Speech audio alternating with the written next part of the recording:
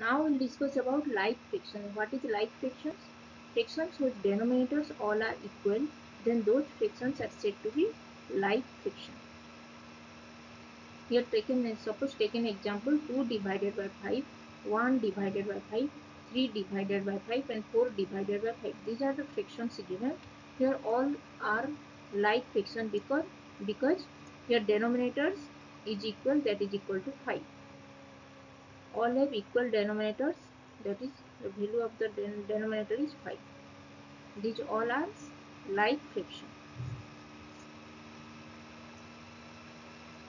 So like fraction is whose denominators are equal.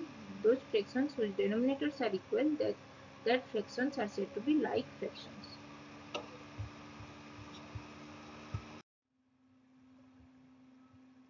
Now we'll discuss about comparing like fractions. How to compare the like fractions?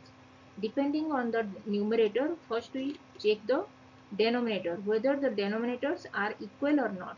If the denominators are equal, then those fractions are like fractions, and depending on the denominator, we check the numerator, that is the numerator is bigger than which numerator is bigger than the other numerator. Suppose take an example here, compare 7 divided by 10 and 15 divided by 10. Here these two fractions are like fractions because both have equal denominators, that is 10. In like fractions we have to check the numerator only. Here numerator 7 in the fraction 7 divided by 10 is less than the numerator 15 of the fraction 15 divided by 10. So 7 is less than 15. So 7 divided by 10 is less than 15 divided by 10.